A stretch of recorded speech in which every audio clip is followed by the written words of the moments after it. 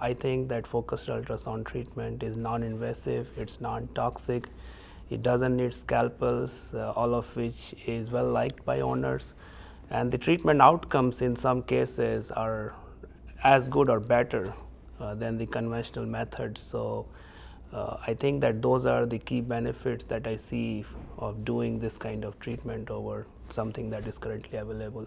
The type and the incidence rate of canine cancer is almost similar to humans. For example, canine oral melanoma is well established when detected, and it almost resembles human dermal melanoma.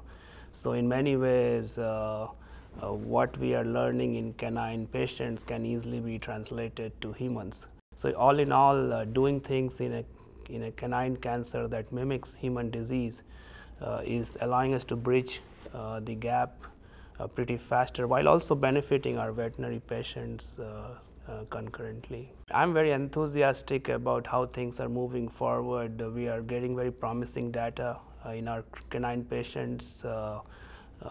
In some cases we had complete remission, in other cases we had control of disease.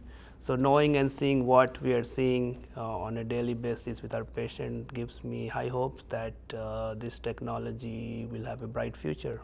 We are very thankful to the Focused Ultrasound Foundation for supporting this research, as it is allowing us to translate these to the actual patients and generate data that are really beneficial for overall therapeutic outcomes.